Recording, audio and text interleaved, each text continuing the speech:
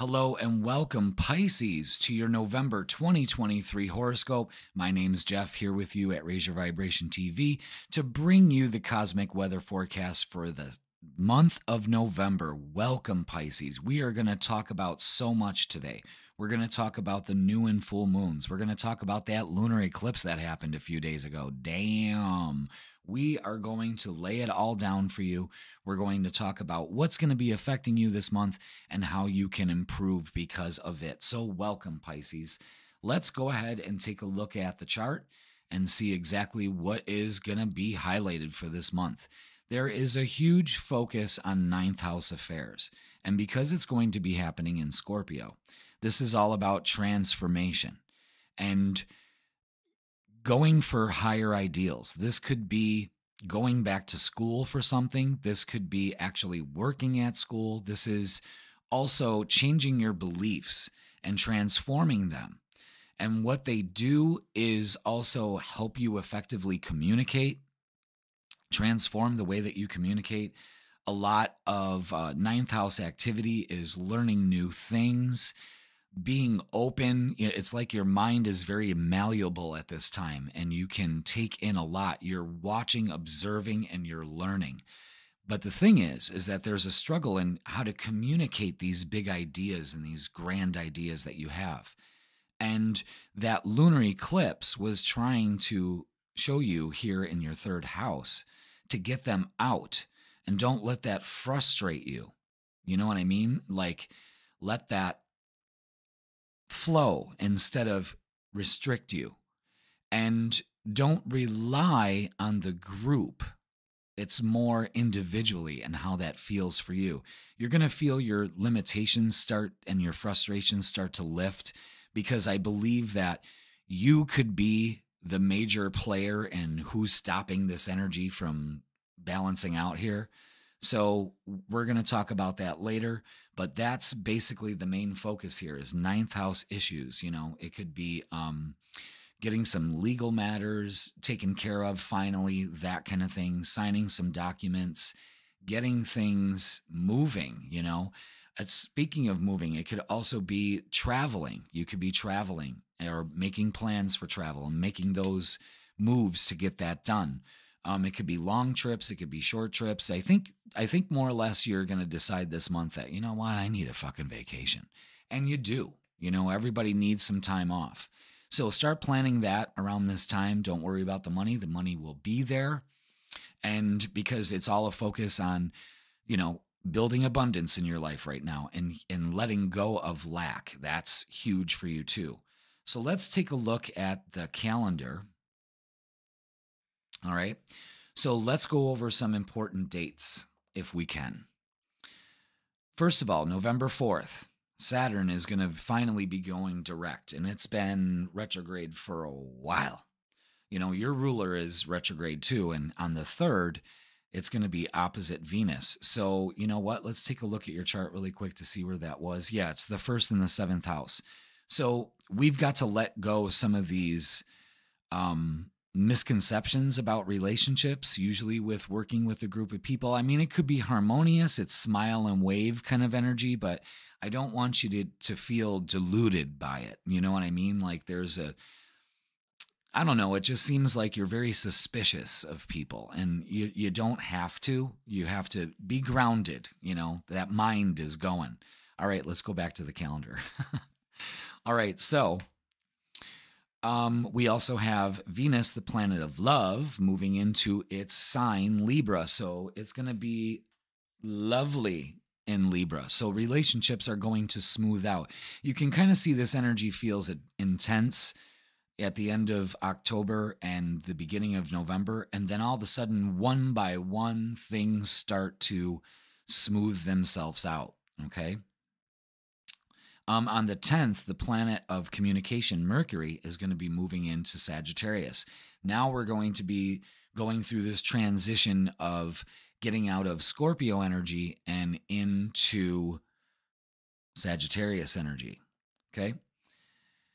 Let's see. Big news will probably be happening around the 10th, the 11th, the 12th, all the way leading up to this new moon on the 13th. So keep an eye on that. There's going to be actually, the Monday the 13th will probably have some major news going down. Don't know what that is, but it could, I don't know, rebellion, maybe something like that. But a new moon is an excellent time to start things. It's a new cycle, new lunar cycle, big time energy. And it's in the sign of Scorpio and 20 degrees. So Scorpio is all about transformation. And with that sun opposite Uranus here, it's really rattling the cage for you to be like, yo, you Pisces, you got to change this. You know what I mean? Feel your way through it.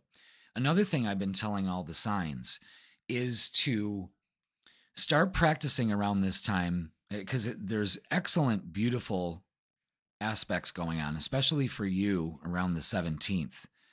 Beautiful aspects. Mars trine Neptune and the Sun trine Neptune. So it releases some of that foggy energy, and really gets you inspired. And this new moon could be that jump point, you know what I mean? But you want to start getting into practicing daily gratitude. Thank you for my life. Thank you for everyone and everything in my life. Thank you for my job. Thank you for my car. Thank you for my little dog. Thank you for my, it could be, you could go on and on and on. Thank you for this cup of coffee I'm drinking. You know what I mean? But when you put yourself in a gratitude state, you vibe up to that universal gratitude that's always abundant there, and you pull that in because you are an attractor. And you pull that in and you have more things to be grateful for.